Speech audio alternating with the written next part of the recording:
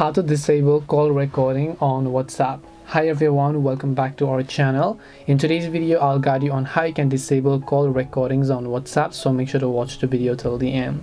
So if you're using WhatsApp, you constantly talk to people via WhatsApp, and then you kind of state that you don't want the other person to record the calls because you might be thinking that they have been recording the calls in the MP3 format.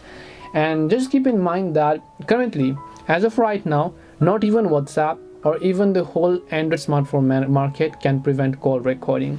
If you call someone from your phone application and then you talk to them, and then if they record the call, there's no way you can actually disable that call recording for them because it is totally up to their choice. Android does not give you the option. The same is also the case with WhatsApp over here. If you're scared that someone might be recording a call, if they are, then you will not be able to do so. One way that I can recommend you is, if you're talking to someone over here, right?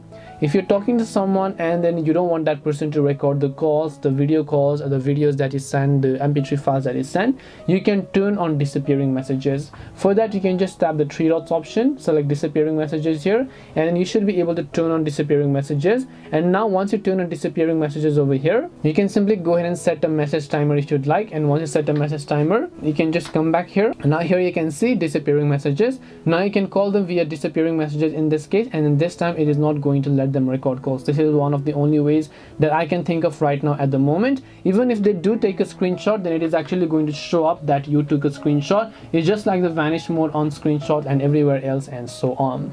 So hope this video helped you guys. If it did help you, then make sure to leave a like and subscribe to the channel. If you have got any more questions, then feel free to leave them down below. Thank you very much for watching till the end of this tutorial, and see you soon in the next video.